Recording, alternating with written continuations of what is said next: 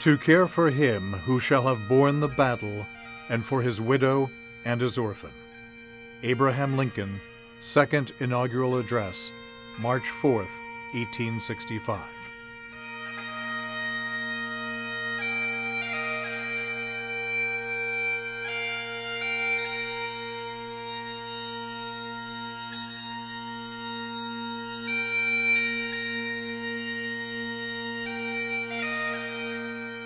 Hi, I'm Pete Young. I'm the director of Riverside National Cemetery. At 922 acres, Riverside National Cemetery is the third largest cemetery managed by the National Cemetery Administration for the U.S. Department of Veterans Affairs. Since 2000, Riverside National Cemetery has been the most active cemetery in the system, averaging 35 services a day, Monday through Friday. Despite this high volume, our goal is to always treat each service as if it is the only one of the day and provide each veteran with the dignity and respect their service and sacrifice earn them. This video is coming to you today through a collaboration between Riverside National Cemetery and the San Bernardino County Department of Veterans Affairs. In the next few minutes, you will learn about the history of Riverside National Cemetery, as well as important details on VA burial benefits to help you in your time of need. Thank you.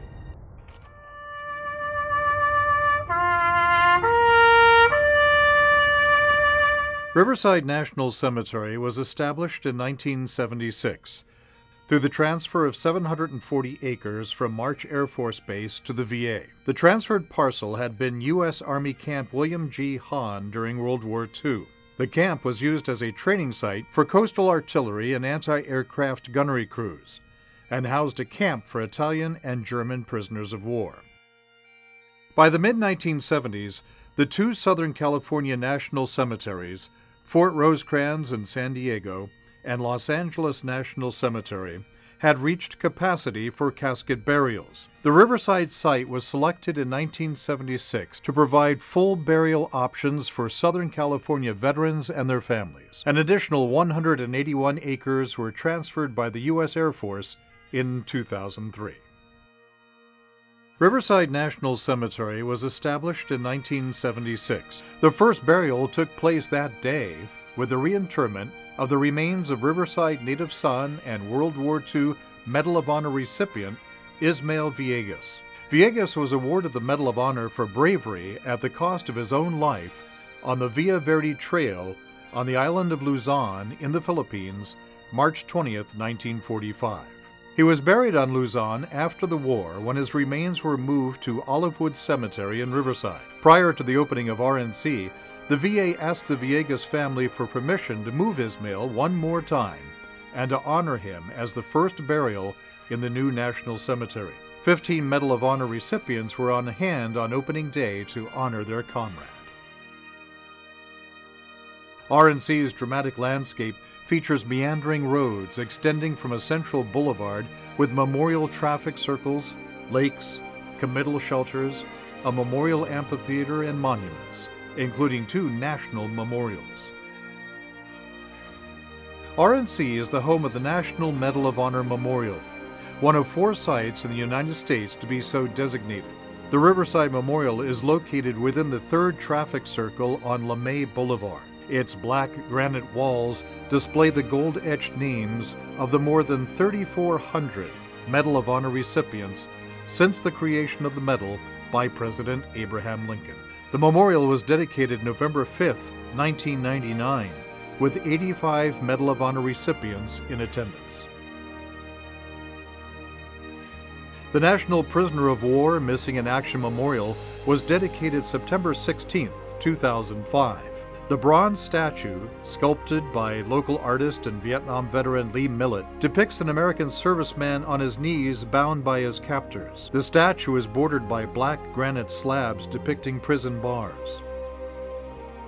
The Veterans Memorial is located just inside the main gate to RNC, adjacent to the information booth. Created by sculptor A. Thomas Schomburg, is comprised of a 12-foot black monolith. In the fashion of the Plains Indians lies a figure wrapped in a poncho.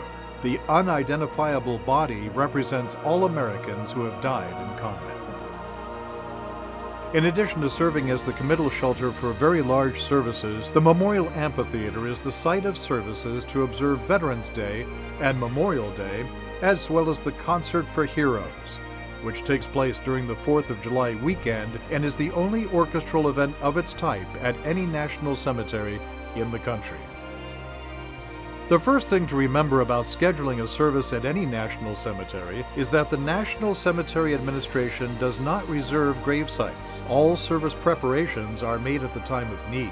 When an eligible veteran or the spouse or minor child of the veteran dies, the next of kin will present the veteran's DD Form 214 to the funeral home of their choice.